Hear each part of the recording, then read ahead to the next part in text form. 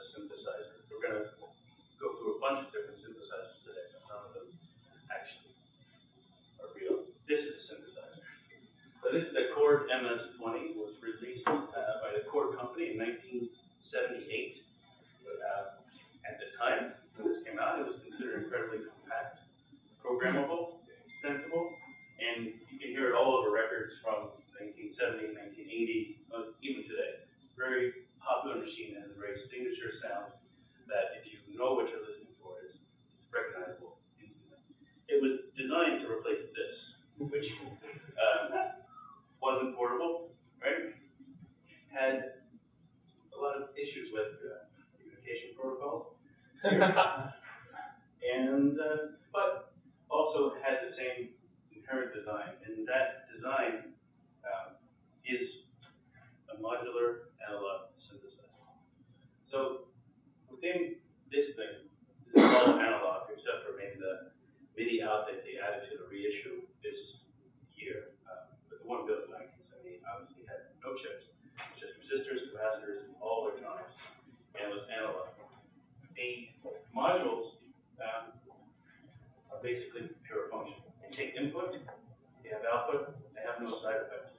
They can be composed into very complicated sounds that synth programmers call programs. Programs can be shared, not over the internet, but on pieces of paper that they typically will write down a big scribble and hand to you when you get into a studio. So I was lucky enough in 2001 to work in a recording studio called DFA Recording Studio, and this was something that was very common for us. We would program in this section and make up patches, and you can look at what a patch would look like here, and then we would share that. And this information was shared between people. Sometimes like that's right, scribbles. You could write a language, and someone would hand you some notes and said, "Here's this patch, try it out." But at its core, when I started learning Clojure, I thought that this almost felt like a Clojure machine to me because I'm just combining functions, and it's very functional. I can explain how this thing works, and I'm going to use a functional language to try to explain that. But first, we should just listen to it a little bit. This is what it sounds like. If it's too loud, you're too old. No, if it's too loud, yell it over. Alright, this is a for loop, right? And well, actually it's a lazy sequence, I guess, because it's taking pink noise and using it to trigger a voltage controlled low pass filter. Louder.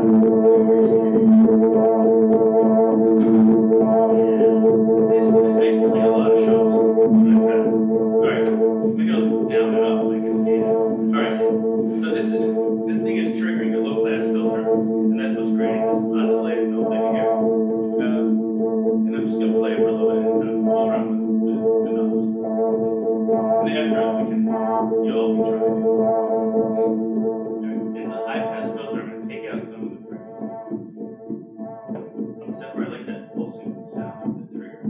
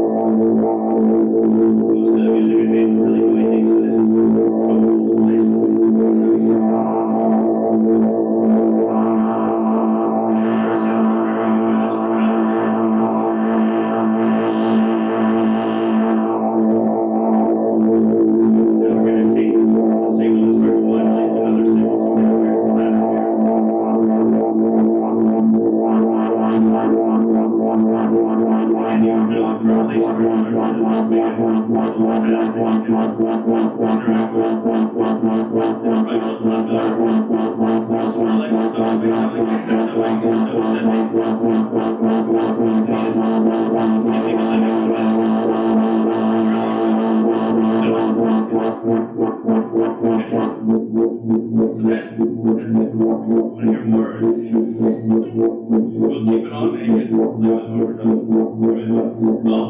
Actually, so you can program it this way. All these connections are hardwired, and that's why they were able to go from that big tangled mess you saw to this, so they made some assumptions and constraints, but you can also program it using these patch cables. And the protocol between here is called control voltage. So you're actually sending a voltage from 0 to 5 volts over here, and that's going to modulate the sound. So I have this set to this low pass filter now. I can take that out, it shouldn't do anything. And then you can switch it to another module.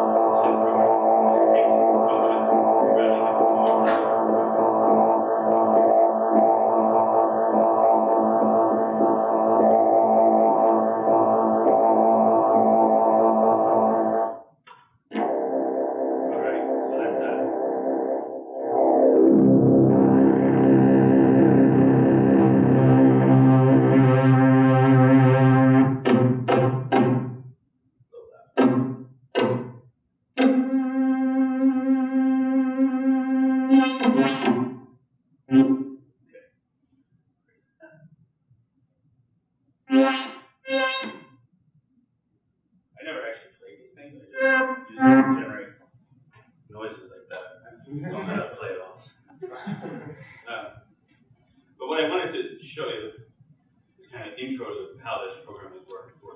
So a saw wave looks like that, right? It's and this machine has two oscillators that can generate saw waves or square waves and noise. And you can change the width of the saw. So if you do what I call saw 100, would be at the frequency of 100, generate a saw wave. These are notes. I also don't deal much in notes, but these are notes. A around here is 440, so somewhere around there. That would be like saw 100. Yeah. A saw wave has frequency composition. So sounds, so if you have a saw wave at this frequency, it has full volume. At the next one, this is called an overtone. It has half of that, so 1 over n, and descending all the way down. And each of these can be composed from sine waves. But in the case of the saw wave, you can just have any program or electronics that will generate that shape. That's what's happening here.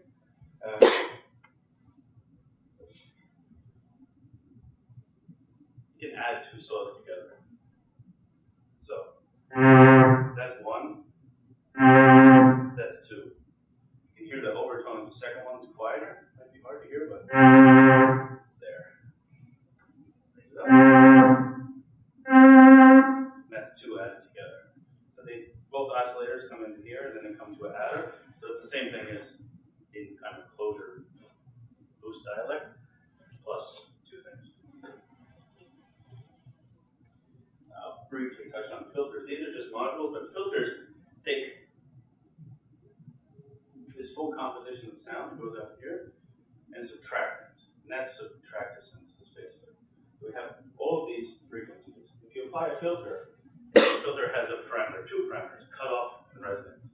The cutoff would be at what frequency here you start cutting. And resonance would say, at that cutoff frequency, boost things up a lot. And that has a very unique sound, and it's abused often. High-pass filter is just the opposite. So you start walking over the other way. Take out the low frequencies, you leave the high. It still has the resonance, and it has an interesting effect. So you have high and low here. So now you have 4 things that we've seen, so you can start to do some moderately more complicated things. You can add 2 saw waves, you can apply a cutoff at 200, and you can put the resonance at value between 0 and 1. Generally, and that would sound something like this. So they're rolling back frequencies and subtracting those high overtones until I'm left with just the root, the chord one. Probably good here. did the same thing with the band pattern. So now you just hear the highs, not the lows. Then I come down, and there's the lows. There's the high example. So again, it's the same function. It's all in there. It's already routed. That says take out nothing, and we take out everything until 16,000 hertz. At which point we shouldn't be able to hear anything. Does everyone hear that? Okay. No, I actually. The last thing is an envelope that shapes the amplitude of the sound. So you can get things that can make a very punchy sound, you can make a sound that decays for a long time. And the amplitude is somewhere in here, or the envelope is here. There's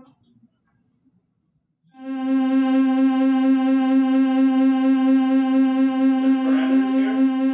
Almost every envelope in the world just has a, well, that's not true. A simple one is attack, decay, sustain, and release. So here I have a long release, a little bit of attack. It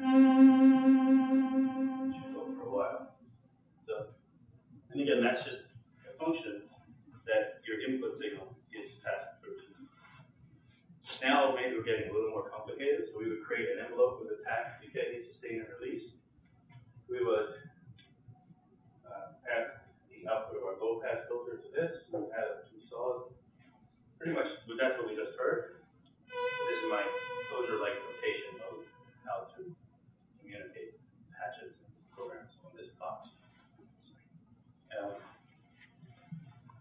The last thing is the LFO. That's a low frequency oscillator. So there's things that you can hear, 16,000 hertz all the way down to about 60 maybe. But below that it's subsonic, you can't hear it.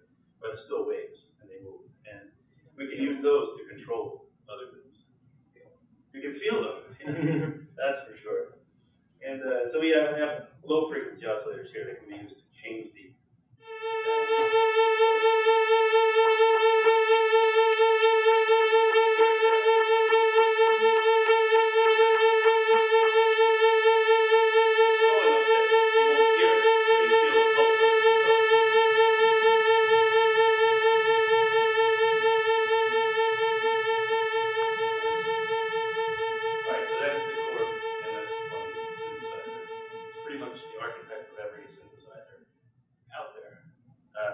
This is not actually the core gamma 20. It has some MIDI output, but it's the real thing for all intents and purposes.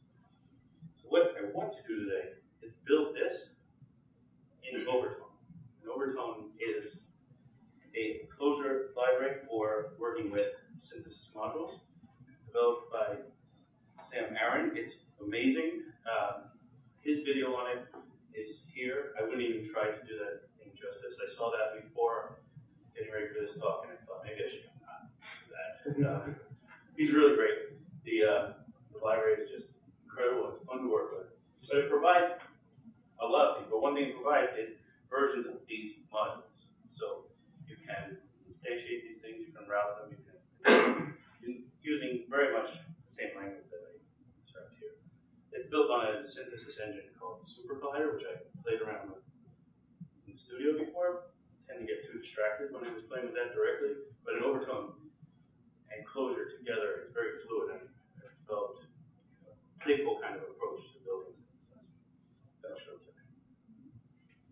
So, at some point, trying to set this up, we ran into AV issues. We have this projector, but on the back screen is this iPad. I'll reference it from time to time. I have to turn your neck. That's running an application called TouchOSC, which is basically a client that sends UDP messages to a URI, and we can actually get those and change our synthesizer. I'll explain how later. So let's start with basics of Overtone. Overtone you interact with in the REPL for the most part. I've already instantiated it, and Overtone is loaded, hopefully. It's a bit messed up, but that's okay. Makes sense. But you can do really simple things. The demo just, the three parameters of the demo just sets a time of 3 seconds to play the sound, so I don't have to stop. It's easy for giving demos. But there's a sine wave. And this is a spectrogram. And much like we showed that saw wave picture earlier, this will actually produce the picture of all the frequencies that are in the sound wave. But so a sine wave at 100 or 440 is not very interesting. It just has a one frequency at 440 that, and you'll see. That's not this. But you can also see that if you start adding up sine waves, the sound will change, but you'll also see, you should see three peaks. So there they are. Those are the three. So you can build saws and squares in the waves that we have here by just stacking up sine waves. And if you look at this demo here, I basically take from 1 to 100, I add up sine waves at a frequency of 100 times what I'm iterating over here. And I'm just going to map that to the sine house and then apply a plus to it. And it sounds like a saw. It cuts off at the end there because I didn't. If I were to go to 400, then there'd be more frequencies, but it's expensive and it takes a while to start. So I just showed for an example, and I cut off this. We can do the same thing with a square wave. For the square wave, you actually take every other overtone. You see how that has a hollow sound to it? You have every other overtone is represented. And the problem with doing this, is it's very expensive to stack up all these sine waves, to look them up in a lookup table to generate these sounds. You can get amazing clarity and you can do really powerful things by doing that, but it's much cheaper, faster, and actually not louder, but more obnoxious to just use saw waves directly and square waves directly and start manipulating them and subtracting them. As an example, this won't actually work, but you could just generate a string of ones and zeros, and that would generate a square wave. And that's incredibly cheap. Right? So you can do something like that, and if this were connected to an output buffer, that would generate a square wave. That's a lot how the oscillators that are built in these synths are built, except they use these capacitors to delay. But same thing. So in the subtractive synthesis, you just take the oscillators that Overtone and Clojure provide, and we can get the same sound that we had in our stacked sine wave version, just by calling it directly. So, similar sound, cheaper, and that's my opinion. So once we have these things, we can start playing around with them. You can add them up, just like you add anything else in the language. You can multiply them.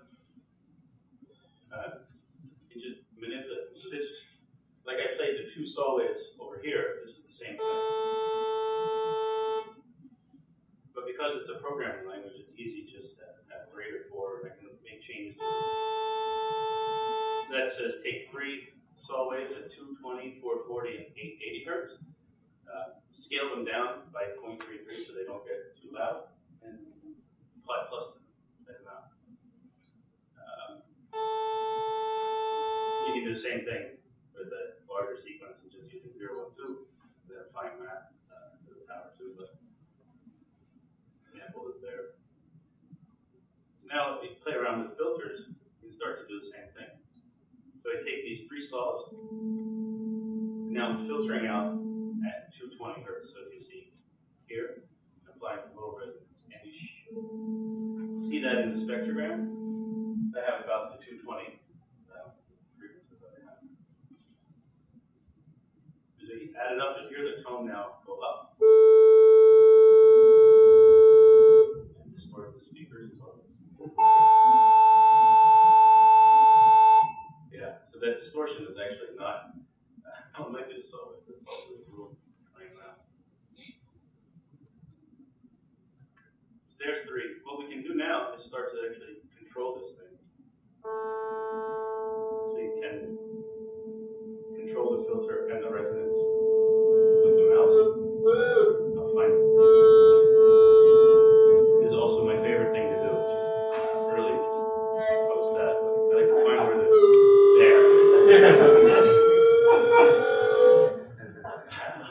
That actually makes me happy. I'm sure that it might not to you, but that sound makes me happy. So we do the same with high-pass filters. Now this is the real hearing test. Can you hear that? This? No. Really?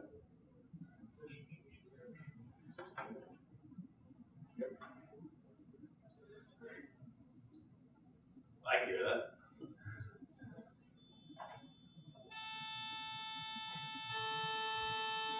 And all the way down. Okay, so that's all the modules. They're not very useful unless there's a way to communicate between them. Here we have the control voltage protocol, like I mentioned before. There's actually voltage going across these wires. And that's it. Doesn't scale really well. I think it's really hard to send more than 2 signals over the wire. I don't know if there's a way to do that. But it's it. It's voltage going over the wire. We don't have that here, but we do have similar things. So there's a busing system, which I call patching system, in Overtone Super Clojure that we can use to create these connections. So that's what I'm going to do here. So I create a patch cable, basically, and I give it a bus that it's going to communicate over. And I have a synth that takes as output the outbus, and its frequency 5. But then where it says sign off the KR, this is my low frequency oscillator. So I'm going to create basically one of these modules here that just generates a low frequency output. And I'm going to try to patch, I will patch the low frequency oscillator to another instrument, my simple saw.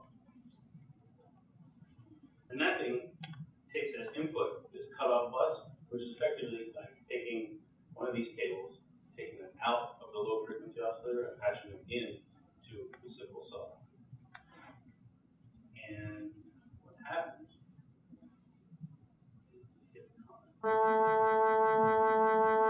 now it's the saw, but the cutoff frequency is being modulated by this low frequency oscillator.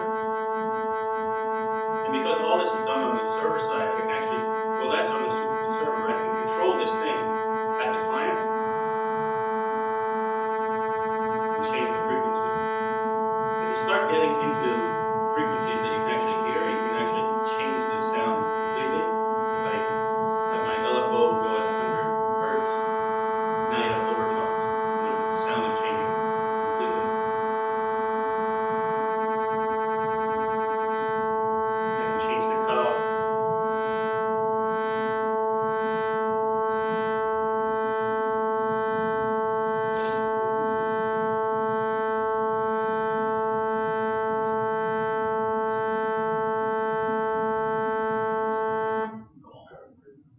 Yep. Oh, they get all freaking out.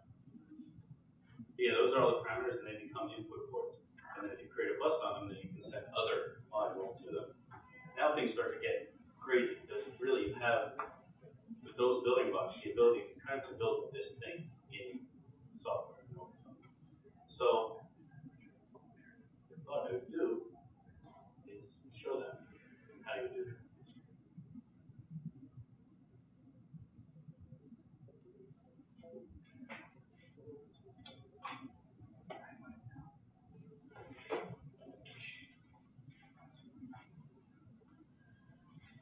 Okay, so this will get a little more complicated, but all the basics are here. What I'm going to try to do is fill in the missing piece here. So we have this touch off application that you can also see in the back. The REPL is nice, but the REPL is not as interactive as I would like it to be. So I can use the touch off application to simulate these knobs.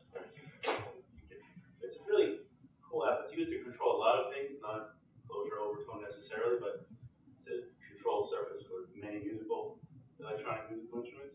But it's really extensible. What I like about it,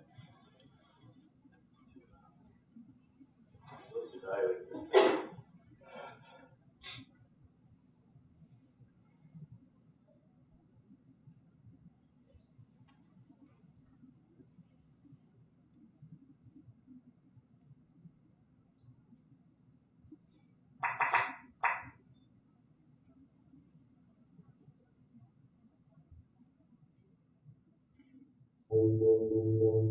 this is my software version of that thing. It's close. It's a lot cleaner actually, which some people might like. Like, this is really noisy and can be god awful, which is good for me. This thing is not that. So when digital things distort, they don't do it nicely. When analog things distort, they warm up and they do it in a very nice way. Yeah. So maybe we'll just.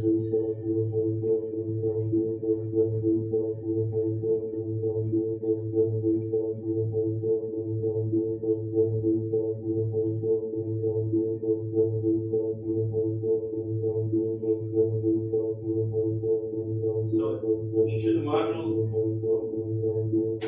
you guys see this, or am I standing away there? So, like the MS-20, we'll need modules to generate signals that will be carried over these patch cables to control things. So when you hear that pulsing, that's because we're sending this mod synth out, and then sending something over a bus into our synth, which is our MS-20. I create a few of these. You can use them and patch them up just like you would do here. It's a very complicated section that creates this timing bus. I just lifted this from the Overtone internal sequencer.clj. It's in all the code that I use. But it basically sets up the timings that are going to be used to make that triggering pulse. So you define a root trigger and some rate. We count those rates. Actually, we don't use that here, but that's enough to get us that pulse. Then we create a synth that's actually a trigger sequencer that will generate this pulse out. But the real part of what we're doing is this core MS-20 synth. So in Overtone, you have a depth synth macro that will create a synth for you. And you start giving it parameters.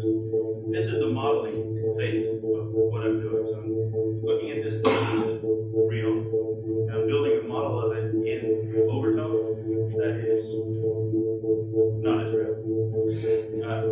So, yeah. How do I do that? I look at what inputs this has, I look at the modules that has. I start with 2 oscillators. That's simple, we talked about the oscillators before. Those can be built in that section. So I let os1 equals an os, that can be both changed by frequency. I let os2 be another one. Each of these needs their own dial, right? So in this thing, I have a dial that controls the volume. I need that here as well. So my oscillator pretty much has the same controls that you have here.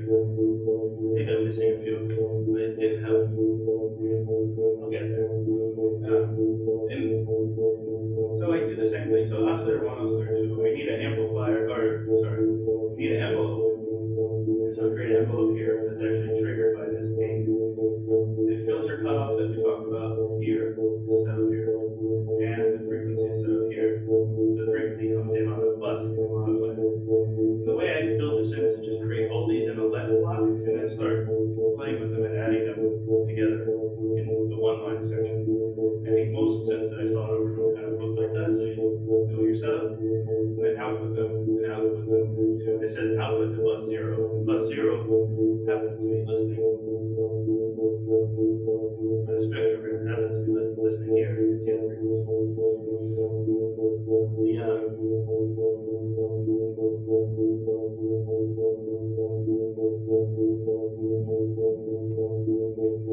Fun thing to do then is just start playing with the synth, like you play with the chord here. You can do this in the REPL. This is where things get really dangerous.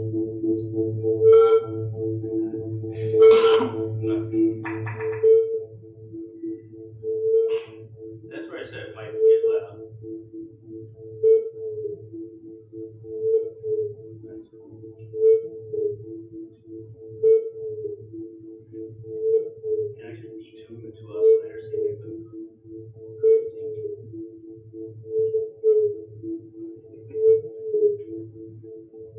It basically has similar controls to this. You can use it to make similar sounding music. That's music.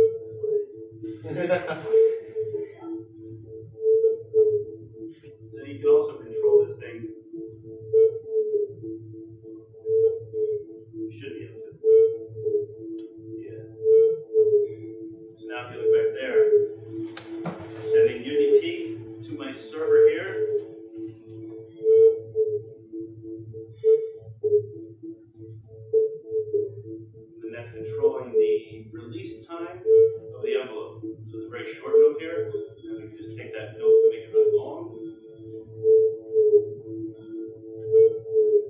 And there's a long note.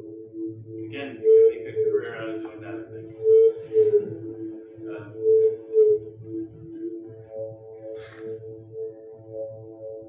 So now there's the cutoff.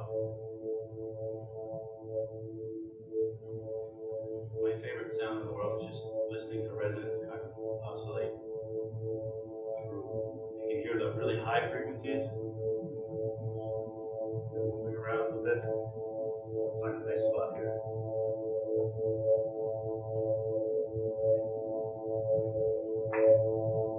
There's kind of a melody there, right? Never too much with notes.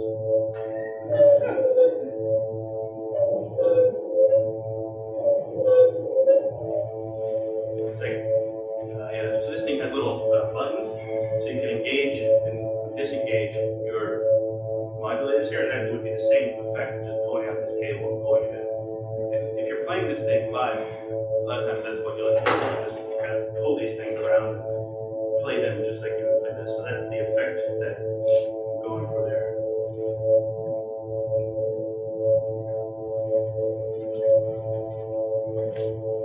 This can get up.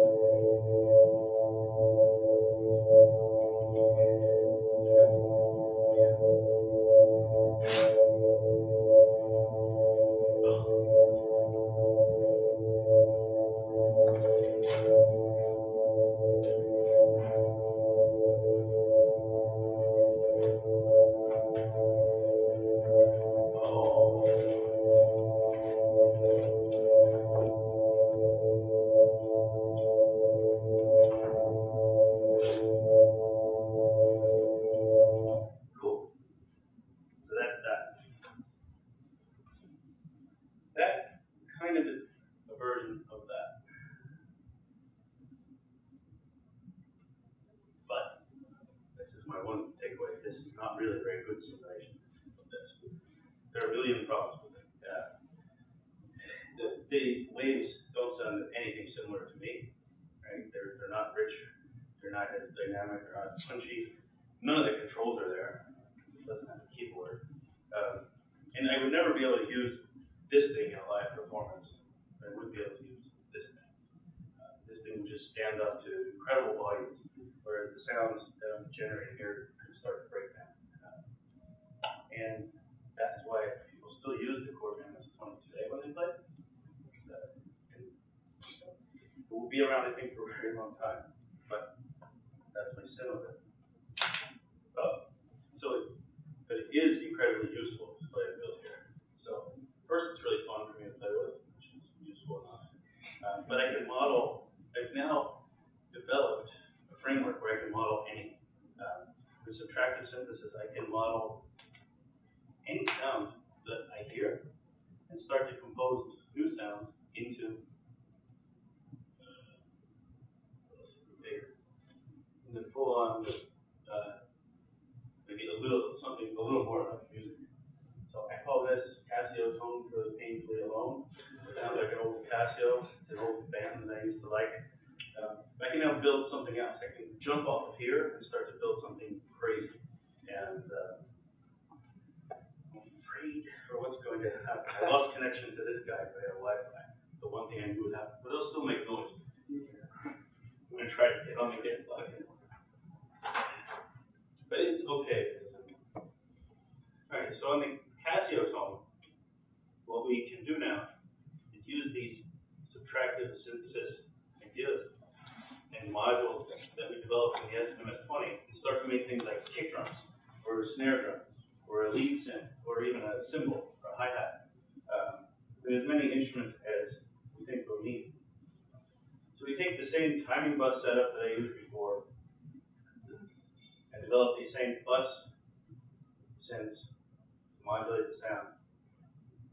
But then I start building new synths, not like the MS-20. They built here, but different. The first one, just a basic saw synth. I didn't really want it to do much.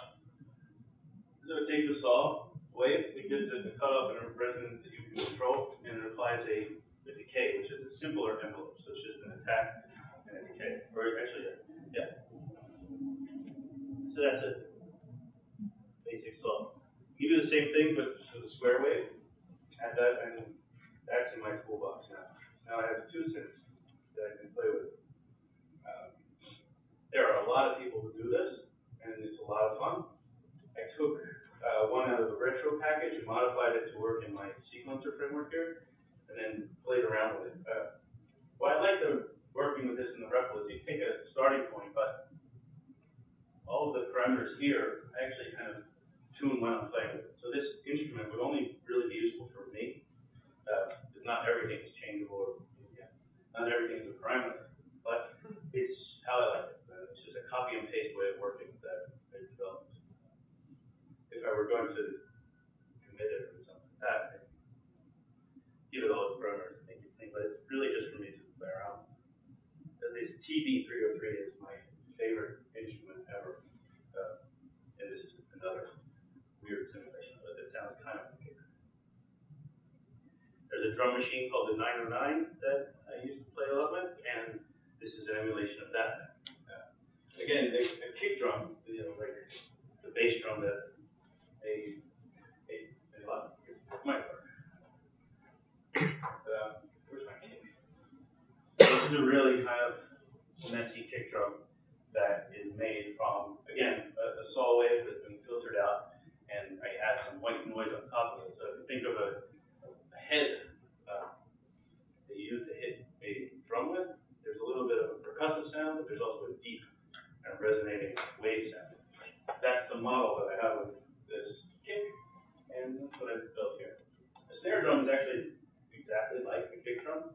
They're almost the same thing. It's just that this tone is a lot less, so snare still has a tone, but there's a lot of noise at the top. So I add some noise, I give it a tone, and I mix them together nicely. That's a snare drum. This one was a little bit tougher. I wanted to make a sound of a cymbal.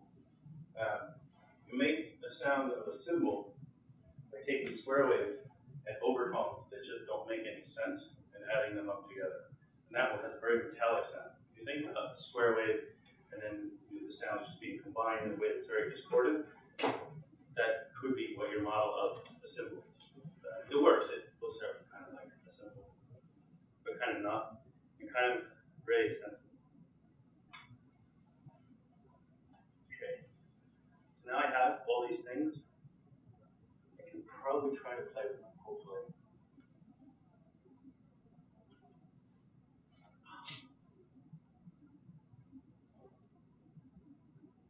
I lost connection to this.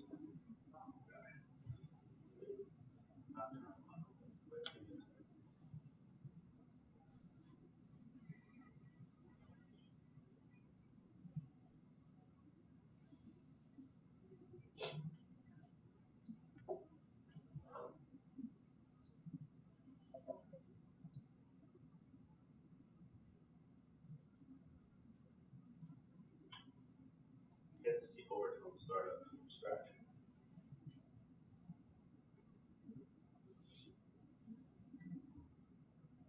There's the up.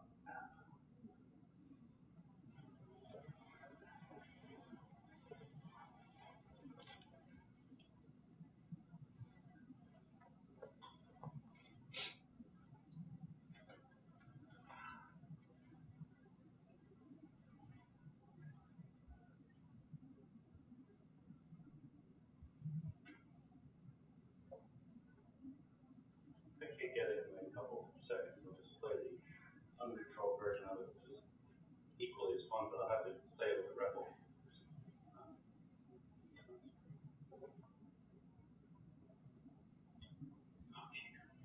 All right. So Overtone should load. We'll see it come in a second.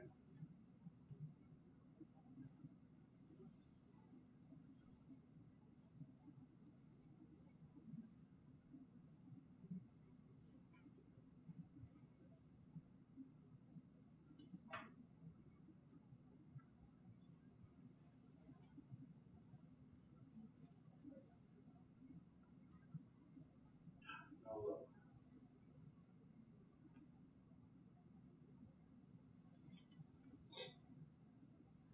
So I'll just play with it.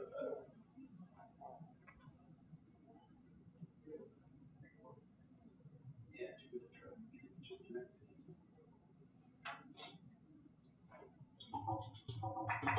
Alright, that's what this does. So these are all the signs and the squares and all the waves that we talked about being sequenced.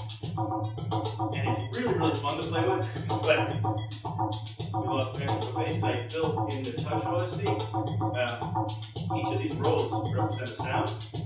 So this would be the kick drum sound. This would be my snare drum sound, my hi-hats, my little solid synth guy, my 303, and my square wave. And the grids or the columns are divisions of the beat. So one measure is divided into 16 pieces, and this basically, let's say start on the one and then do a bunch of stuff.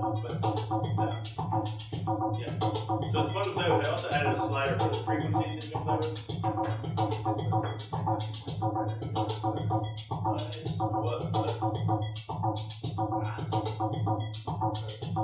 So anyway, I was wrapping up anyway. I'm just gonna play with the rep a little bit and we can see what's fun and talk about overtone things. So these are a bunch of, I call them the factory defaults. These are parameters that make sense, make it sound halfway decent. They can start to play around with these.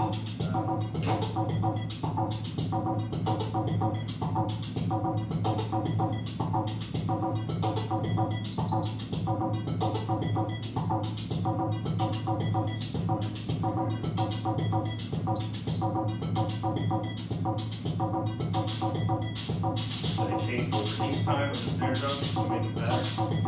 But because it's Clojure, you can also do like really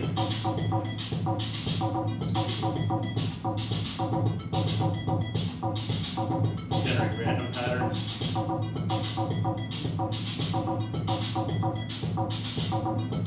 And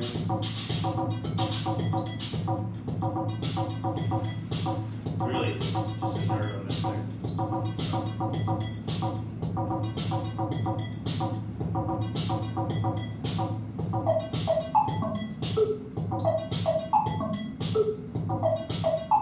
So just randomly trigger something 0, 1.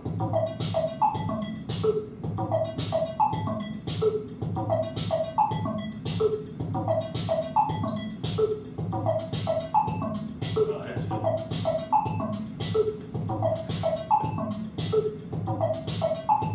And if you get bored, just clear out everything. Let's start again. That is fun. I think this is where every song starts. Oh. Just have fun with that. But the app is really cool because you don't have to be evaluating the REPL. You can do it in here. It's much more dynamic. Stick around and get it set up. Dodgy Wi-Fi. There's a random hi-hat pattern. If you don't like that drummer, you can fire him. Or just make him play the same thing over and over again. That's better. What else?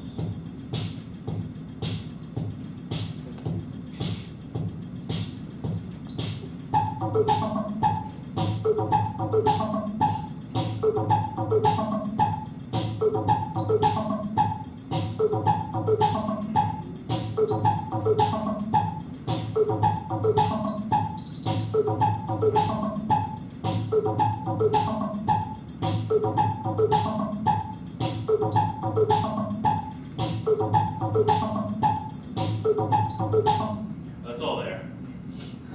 So that thing itself is really, although it doesn't, you know, it sounds kind of hokey and a little bit Casio. It's the beginning of what at least I've used to make songs. All the basic fundamentals are there, and you can build on that. Overtone is just amazingly powerful to be able to do things like this. And if you're a programmer who also happens to do music, it's a lot more fun to bring those two things together than sit around with something like this. although that can also be. That's it. That's all I have. I wanted to show you that stuff. There's on my GitHub, I have an NYC CLJ algorithms, where it's an NYC CLJ meetup that you can clone and play around with these things. So maybe you can send it out, fix some problems. Out here. Yeah, it's all just very much like a notepad, like I think a REPL should be, and it's very interactive. It's just it's what I do later. So that's it. I don't know, any questions or talk? Yeah.